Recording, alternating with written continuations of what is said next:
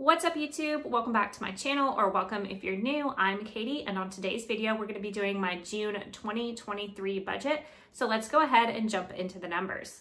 So starting here with our income, my husband does get paid bi-weekly. So we're expecting 2 paychecks for him, and I'm budgeting $5,200 for each of those paychecks. And this is after taxes, after all of his benefits and like retirement savings come out. So in total, we're expecting $10,400 in our take-home pay for the month of June. First, we're going to go to savings and investing. That's what I always like to start with in the budget. So our first savings item that I have listed here is savings challenges, and I'm budgeting $1,150 for savings challenges. And this will hopefully be the last month that I am doing the 100 envelope challenge. So I'm hoping to finish that in June and have our emergency fund at $10,000 because I am using the 100 envelope challenge to fund my emergency fund. So I'm really excited to get that finished this month and have our emergency fund kind of finished. We're gonna still be saving more money for that, but it's a good start. $10,000 is more than we've ever had saved for an emergency. So I'm really happy that we will be finishing that up this month.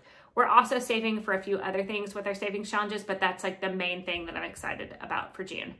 Next is my retirement savings. So I'm setting aside $125 for retirement, and we don't save for my husband because he already saves for retirement in his paycheck, like before he gets the paycheck. So that all comes out before the paycheck hits our bank. So he does save for retirement. You just don't see that in our budget. So in total for savings and investing, we are sending $1,275 in June. Next, we have our debt payments.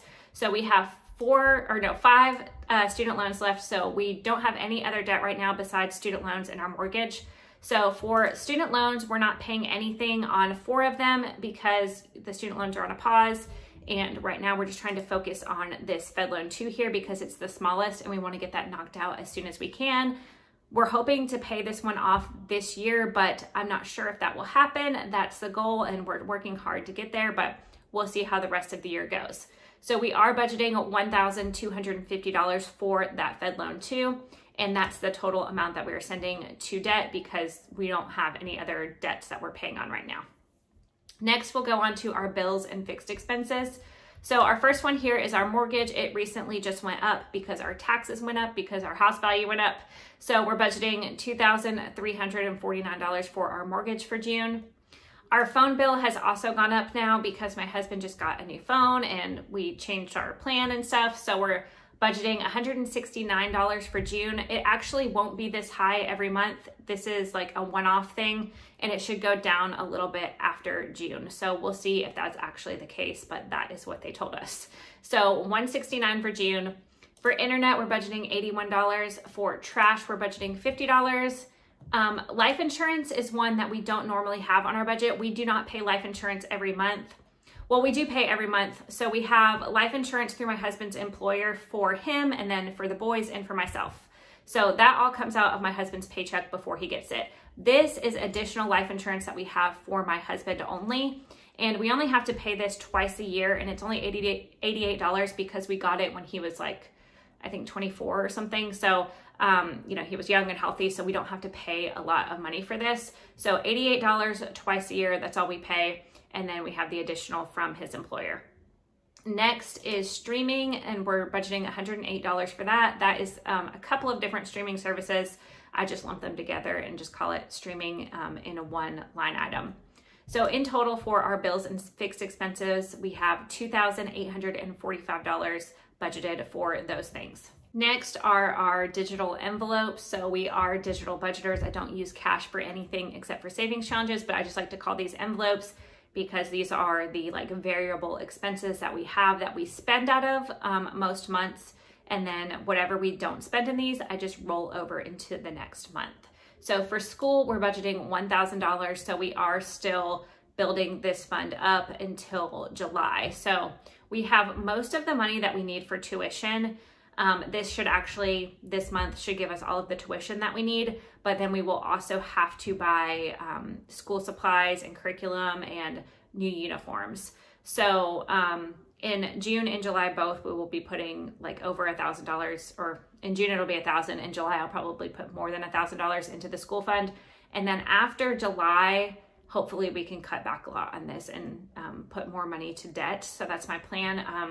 We just kind of have to get our 100 envelope challenge finished, and we have to get the school stuff funded, and then we can focus on debt a little bit more. So $1,000 going to school this month.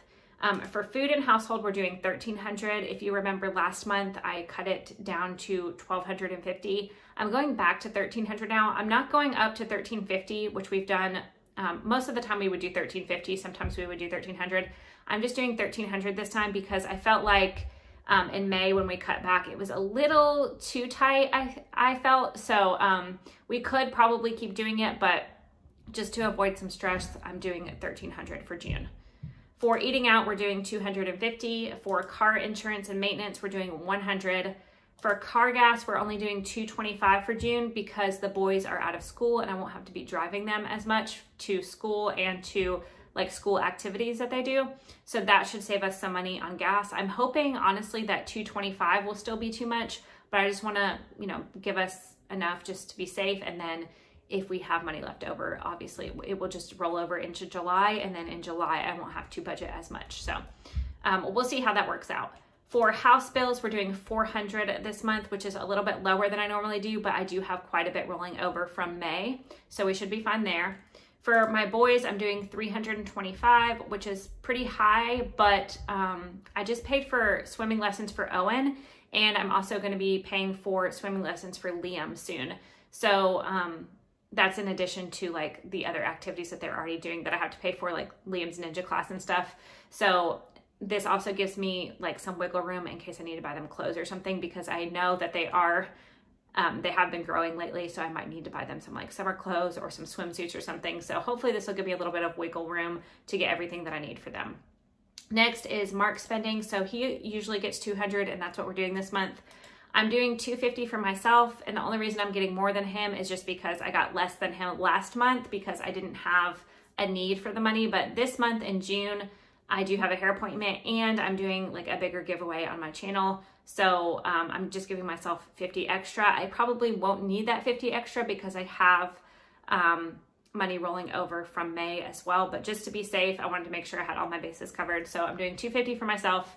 For holiday and gift, we're doing a $400. So this will cover part of Liam's birthday stuff and Father's Day stuff. So $400 for that. Hopefully that will be enough for everything. Next is pets. So we have $300 for them.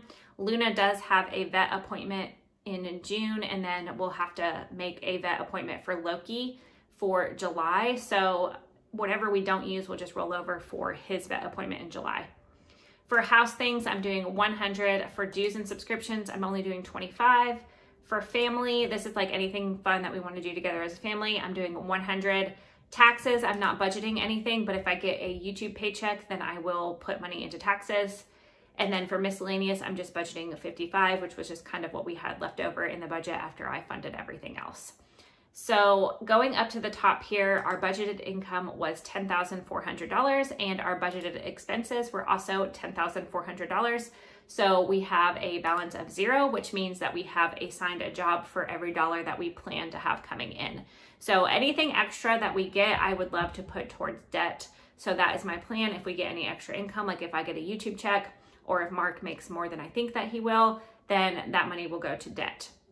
But that is it for this video. I feel like we went pretty fast through this one. I hope you guys enjoyed it. If you did, please give it a big thumbs up, and I will see you guys in the next one. Bye.